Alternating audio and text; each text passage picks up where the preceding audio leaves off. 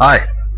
I started using KiCAD a couple of months ago, and I'm still learning a couple of new things every day. And the funny thing, yesterday I was watching a SketchUp video on how to lay out plywood boards, and in that there was the tutorial. They showed me that there is a difference when you drag from left to right and from right to left.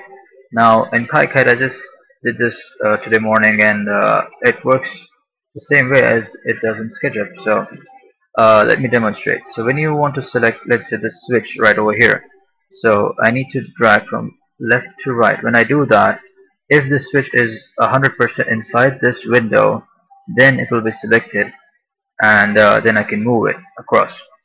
Now if I do that again, and now this is the second pin header is partially selected, but it's not 100% inside this window, so it will not be selected and not move.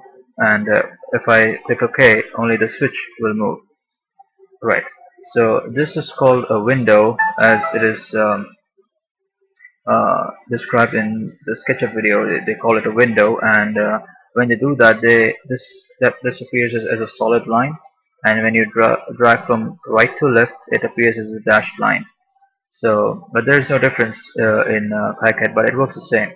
Now, when you drag from right to left, that is this way, everything is selected, which is 100% inside this window, and everything that is also selected if it is partially crossing this window. So when I do this, now both of them are selected, and I can move both of them.